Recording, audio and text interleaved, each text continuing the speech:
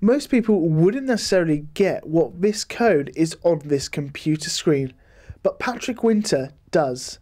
The Barton Peveril College student recently came third in his age group at a UK computing competition, with more than 5,000 students taking part. But what sort of tests did the students have to go through? Barton Peveril entered everyone who did computer science into it, and it was a whole range of puzzles really. Some of them were maths related, especially the decision branch of maths, and some of them were more computer science, like following some instructions to see what the final output is or find the shortest time to do this. And Patrick says he's pretty happy with himself for finishing third. I mean, I was obviously very happy, very proud, a bit surprised, because I didn't think, there are a lot of really, really good people there, so I didn't think I'd come third out of all of them, but it happens.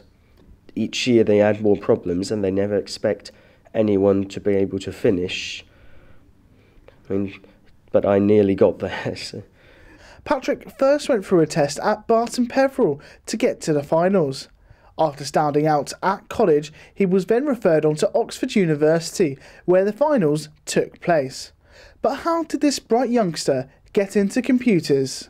I'd say when I was about 10, my dad introduced me to programming, but I've been interested in maths pretty much since I could talk.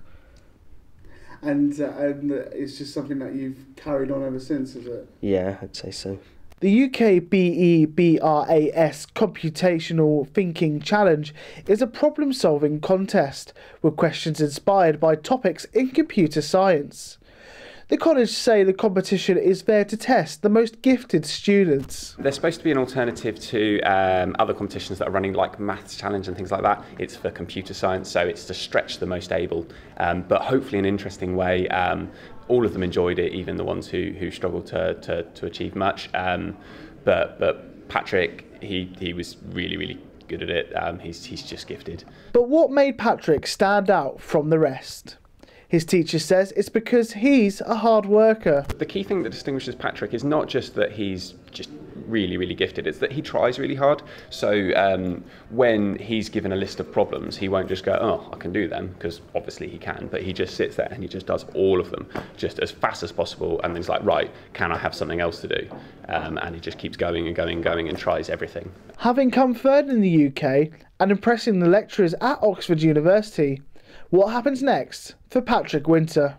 Well, I'm hoping to apply to Oxbridge for something like maths, engineering, something in that field. I think it's just keep up doing these competitions, because you never know where they're going to take you. You often meet new people. Sometimes you see people there that you knew from other competitions, because really it's quite a small world. Daniel Padwick, That's TV.